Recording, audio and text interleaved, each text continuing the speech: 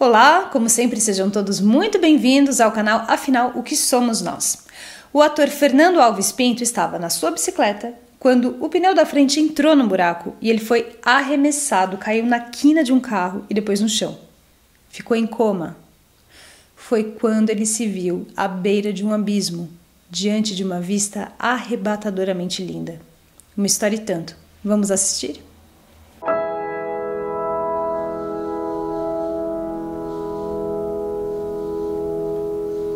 Nós estamos aqui hoje com o Fernando, que vai nos contar uma experiência de EQM pela qual ele passou.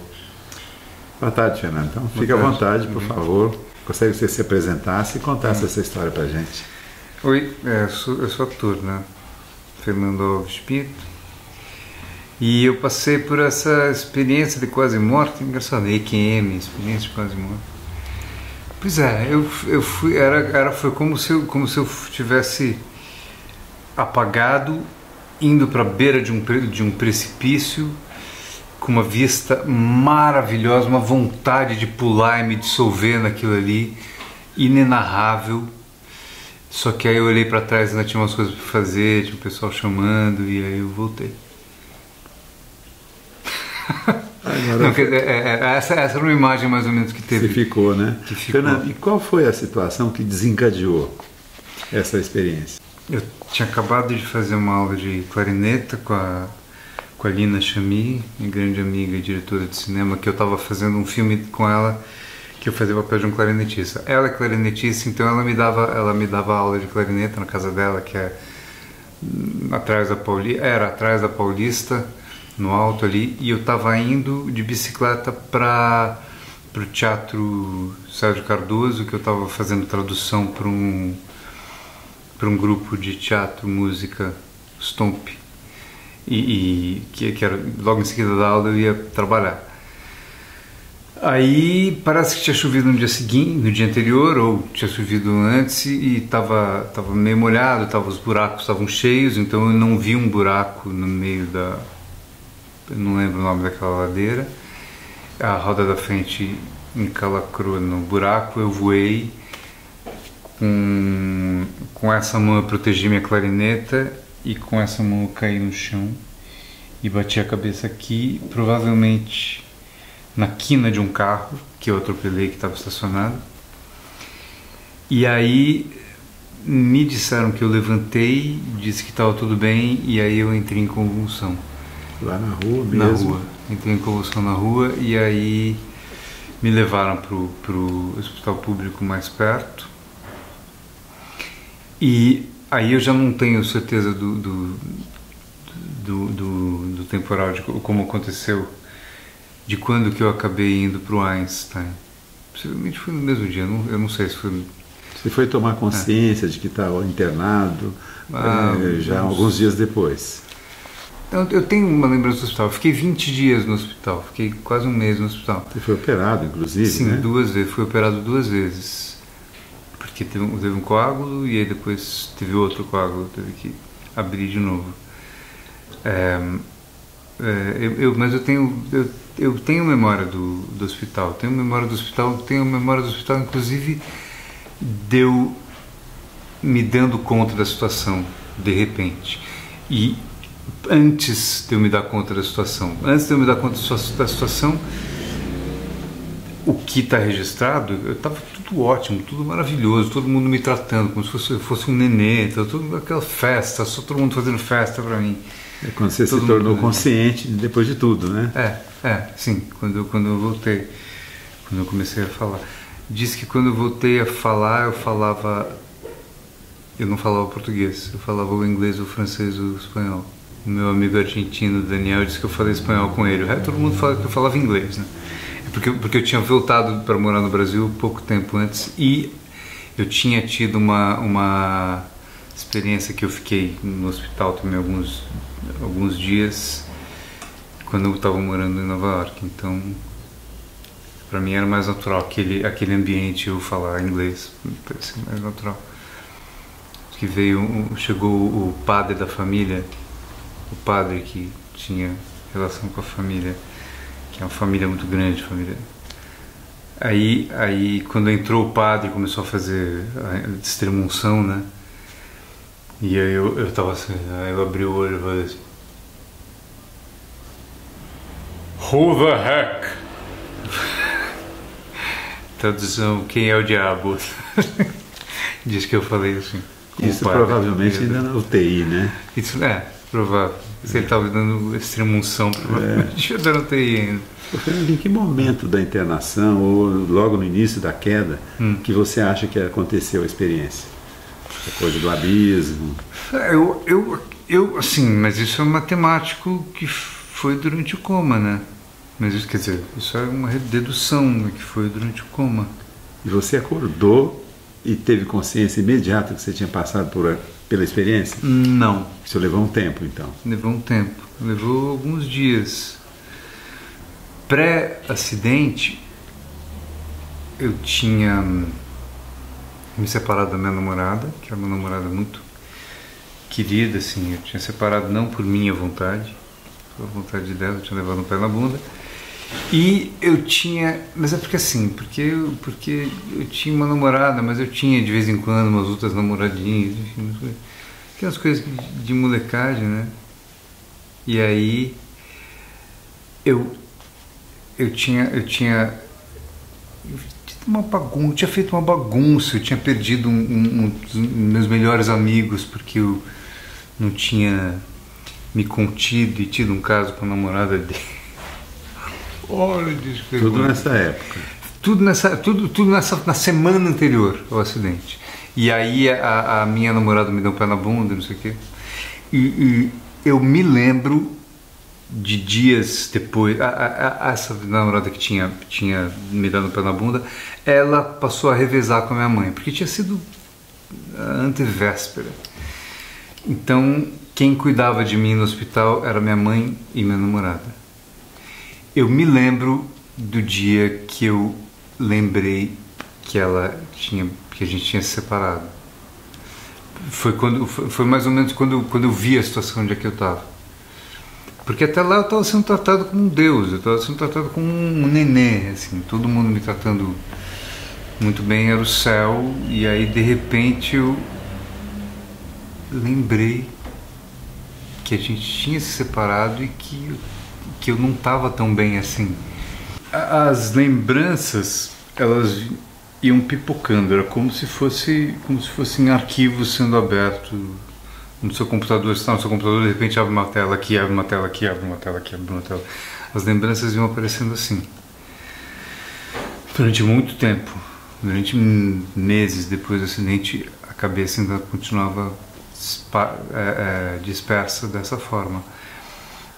E eu me lembro de estar conversando com essa minha namorada e de repente eu me dou conta de que eu tinha quase morrido porque era o que tinha que acontecer e foi uma das telas que abriu na minha cabeça que mais me deixou abismado, que eu tinha quase morrido e que eu tinha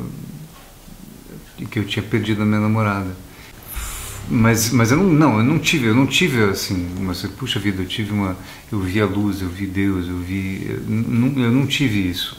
Isso foi aos poucos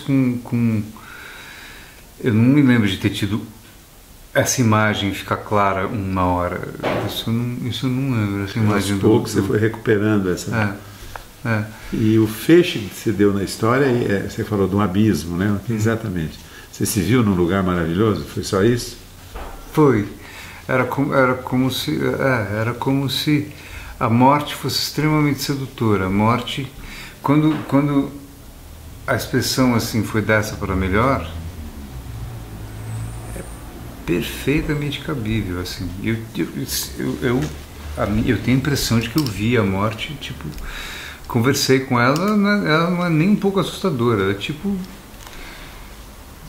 um alívio absurdo.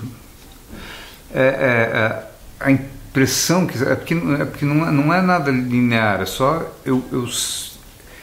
é porque como é tudo absolutamente relativo, eu voltei com essa certeza, por mais relativa que seja, de que de que isso depois eu li em livros também coisas parecidas com o que eu tinha sentido, de que o corpo é só uma prisão. O corpo é uma prisão.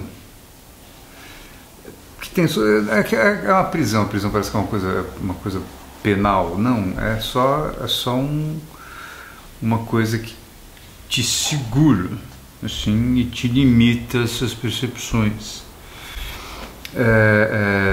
E que você sair dele com a morte é uma libertação, assim. Depois, eu li recentemente esse negócio, não é que você se dissolve no nada, você vira o tudo. Você teve a convicção de que você, de algum jeito, saiu fora do seu próprio corpo. Sim. Você teve essa nítida impressão? Sim, que eu saí... Eu não 100%, mas que eu tinha essa possibilidade de me dissolver, me tornar um todo, né? É como se você talvez tivesse naquela situação acesso a uma outra dimensão, Fernando? Sim, exato. Que numa condição normal a gente não tem. Sim. Você chegou a ouvir vozes, sons, ou ver pessoas? Não teve isso, né? Não tive essa... A sensação era de bem-estar profundo. Da morte, Nós começamos falando de experiência quase-morte. Você tinha conhecimento desse fenômeno? Experiência quase-morte, antes de acontecer com você? Não, não tinha... Nunca se interessou por isso? Nunca tinha...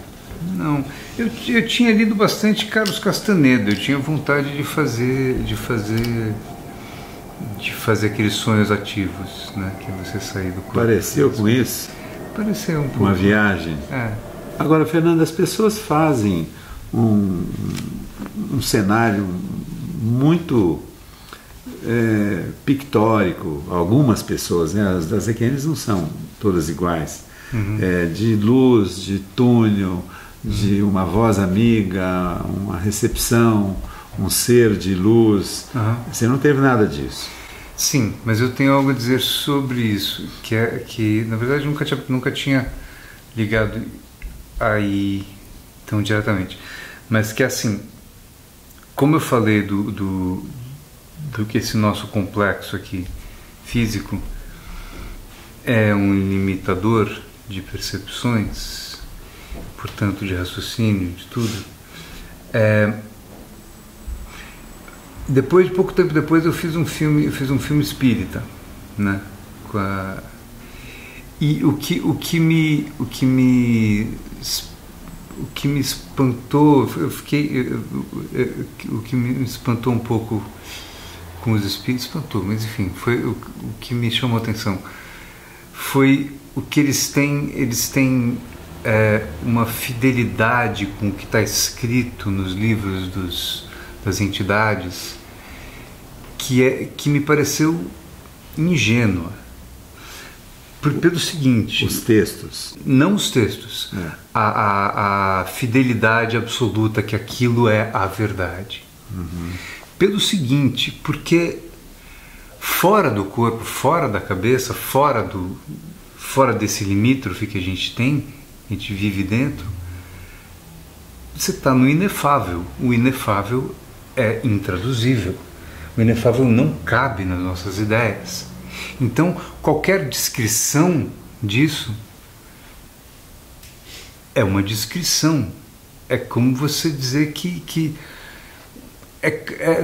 pode ser o maior poeta do mundo, ele pode escrever num haikai o sentido da vida. Mas é um haikai, são 16 sílabas, sei lá, são 32 sílabas. Não cabe só atrás, não é aquilo ali. Não é que o Emanuel vestia azul. Assim, não é essa descrição absoluta. Então, assim, a voz que você escuta ou a pessoa que você enxerga são traduções que cabem na sua cabeça. Então podem ser de qualquer forma, podem ser não quer dizer que você realmente encontrou uma pessoa e falou, aquilo se traduziu daquela forma na sua cabeça, agora consciente falando. Você está falando do filme, mas você coloca esse adjetivo na sua experiência também. Não, ela claro, é sim. Na minha experiência e na experiência de qualquer um, de qualquer experiência de quase-morte que teve um contato com o inefável e agora está tentando traduzir. Inefável é intraduzível. Então está tentando traduzir. Você está traduzindo, portanto, não é aquilo. Aquilo é só uma tradução. Uma tradução não é o texto original, né? Ô Fernando, ainda que inefável seja a experiência, e ela é de verdade para a maioria das pessoas que a gente entrevistou e os que a gente leu, eu gostaria que você tentasse sair dessa não explicação, dessa dificuldade que todos vocês têm e tentasse mencionar algum detalhe chamativo da experiência. Você consegue? Eu tenho toda a história misturado com as histórias que me contam, quem estava comigo, né? Porque a minha cabeça começou a registrar no mínimo uma semana depois de eu voltar do coma. Então, por isso que eu tenho poucos dias registrados que eu estava no hospital ainda. Como eu disse, eu sendo tratado muito bem, eu não tinha a menor ideia do que estava acontecendo, até eu cair em mim de que eu não estava tudo bem, eu estava com a cabeça meio raspada, uns fios saindo por aqui. Eu não conseguia nem ler história em quadrinho, não conseguia, e a cabeça ficava dispersa o tempo inteiro, eu estava péssimo, eu não estava bem, e além do que eu tinha terminado com a minha mulher e perdido meu melhor amigo e não sabia se eu ia conseguir me concentrar de novo. Eu me lembro de cair em mim nessa situação. Eu não tive uma sensação de que eu tive uma experiência maravilhosa. Eu estava tendo uma experiência terrível. Eu estava tendo uma experiência de incertitude. Eu não sabia se eu ia voltar a funcionar. Eu me senti aterrissar em um ano, como se eu tivesse viajado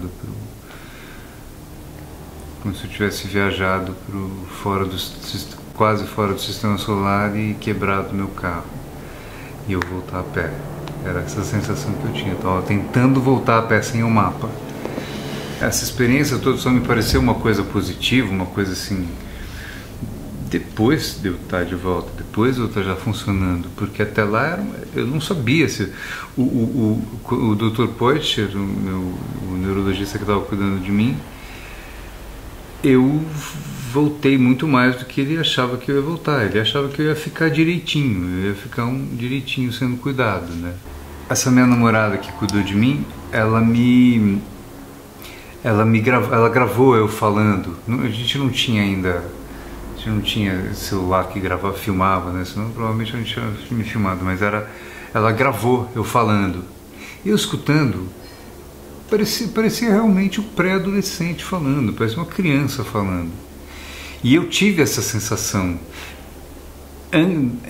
Eu tive essa sensação também durante o processo dos primeiros meses. Eu tinha a sensação de que eu estava com maturidade de 16, de 15 anos, de 13 anos. Eu tive essa sensação de ter regredido, de estar meio débil mental, meio idiota, meio retardado. E eu me sentia aterrissar. Eu não lembro o que foi o evento, mas eu me lembro de ter me sentido, cheguei, está tudo bem agora, aterrissei. Você descreve muito bem assim, esse retorno, né? E que com uma lesão, com a gravidade que você teve, depois nós vamos mostrar, é uma coisa bem conhecida, né? Dos médicos, intensivistas, neurologistas, né? A pessoa fica realmente regredida e você usou a expressão, e pode mesmo como sequela ficar com comprometimento cognitivo grave, um tipo de retardo mesmo, né? Dependendo da área de lesão, da extensão e tal. Isso é bem conhecido. Agora, eu tinha muita vontade de ver se você dissesse pra gente qual é o momento que essa coisa te pareceu meio fantasmagórica ou transcendental.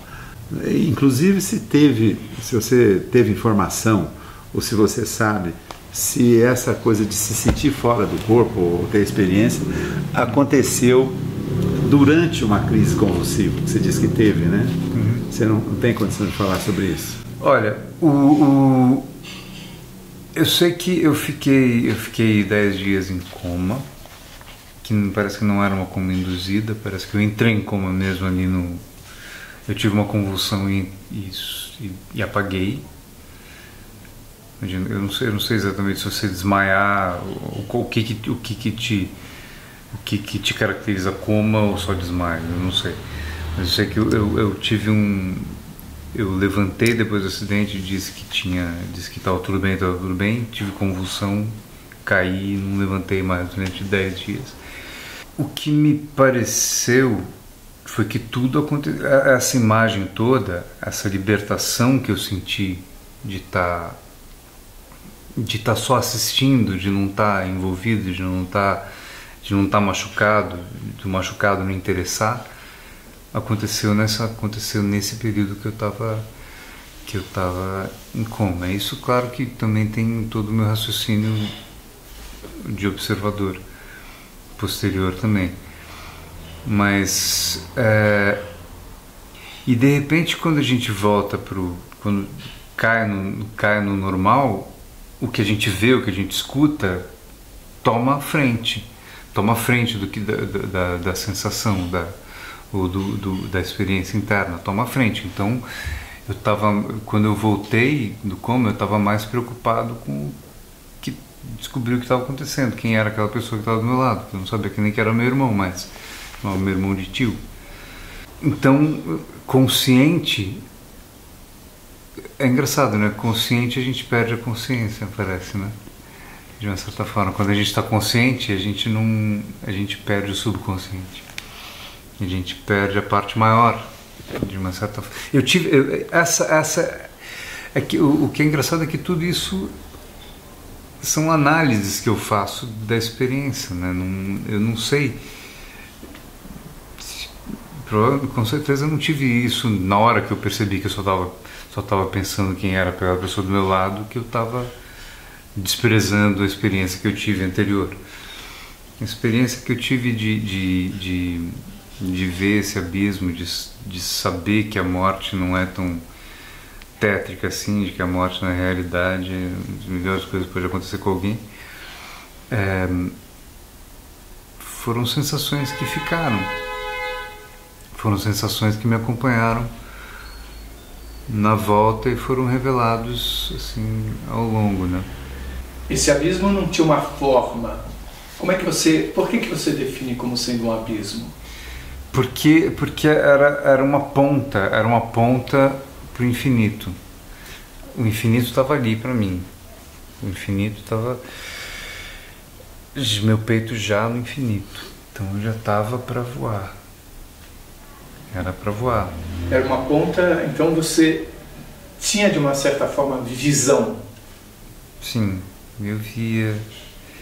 Mas a sensação era muito maior do que o retrato. A sensação era muito maior. É mais emoção do que visão. Emoção, sensação, né? Sensação. Sensação de se dissolver, sensação. E também, mas tem o quase físico de eu olhar para trás e ver que eu estava sendo chamado de volta. E ver que eu podia resolver um monte de coisa antes de ir embora. E era embora e tinha eu tive essa sensação, não sei como descrever maior do que isso. Como se você fosse puxado de volta, né? Não dava para prosseguir naquele abismo, né? Mas era bom. Por mais sedutor que fosse.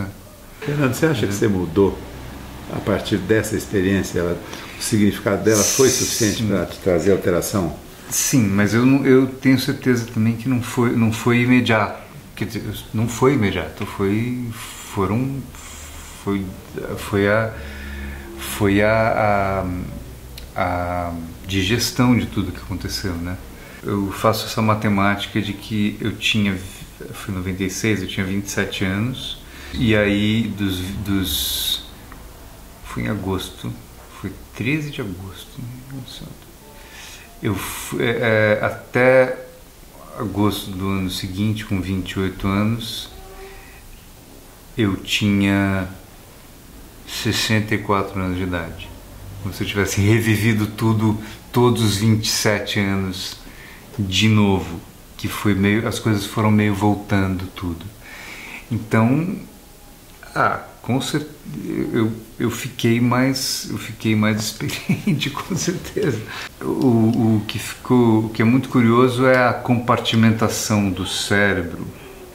Por mais que tenha a plasticidade dele se mexer o tempo inteiro, que, segundo a doutora Vilardino, se não tivesse essa, eu não estaria fazendo o que eu não estaria falando com você agora. A música era mais fácil de lidar do que a linguagem falada ou escrita. Estudar música era mais fácil do que ler um livro, do que ler um parágrafo. É interessante isso mesmo, porque aí já analisando do ponto de vista médico, né?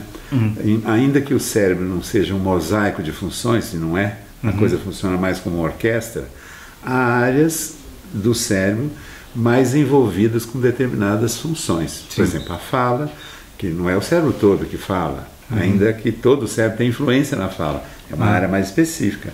A música, da mesma forma. Né? Então, eu estou fazendo hipótese. Será que a lesão que você teve naquela fase lá ainda de edema, de inchaço, né? Porque demora para passar isso, a área da linguagem talvez estivesse mais envolvida do que a área cerebral envolvida com música. É uma hipótese que eu estou fazendo, né? E foi importantíssimo para você exercitar o piano. Sim, piano, clarineta. Ficou mais espiritualizado? Já era? Eu já era bastante espiritualizado. Provavelmente fiquei um pouquinho mais, mas acho que eu teve o exagero de ter aos 28 anos, na realidade eu tinha 64. Talvez seja um pouco exagerado, mas eu tivesse pelo menos 50 já aos 27. Do tanto de experiência, da intensidade de experiência que eu tive na volta de Marte até aqui, de Urano até aqui, foi uma experiência muito intensa.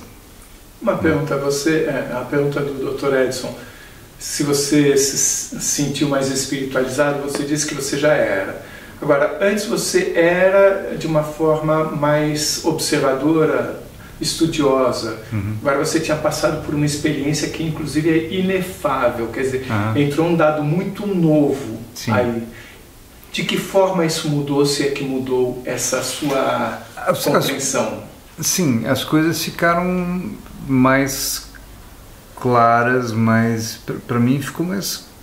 Para mim, eu realmente... o jeito que eu penso na morte agora é completamente diferente. A morte para mim é tipo super tranquilo. Você perdeu completamente eventual medo que você pudesse ter. A minha ou a de qualquer pessoa.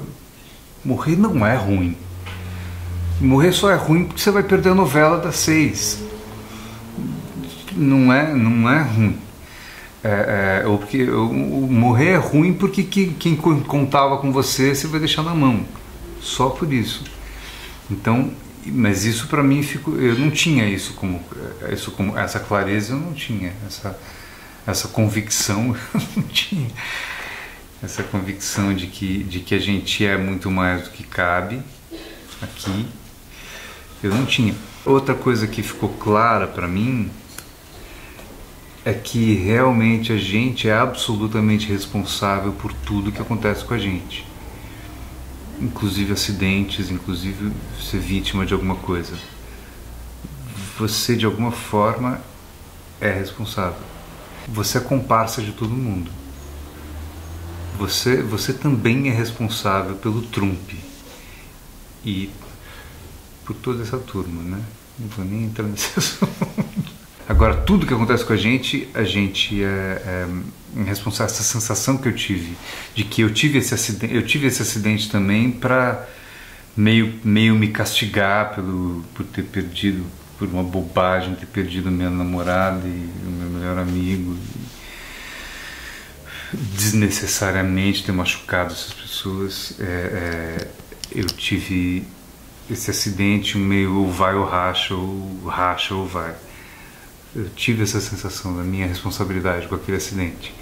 Qual que é a mensagem que você deixa para a turma aí, Fernando, da sua experiência de quase-morte?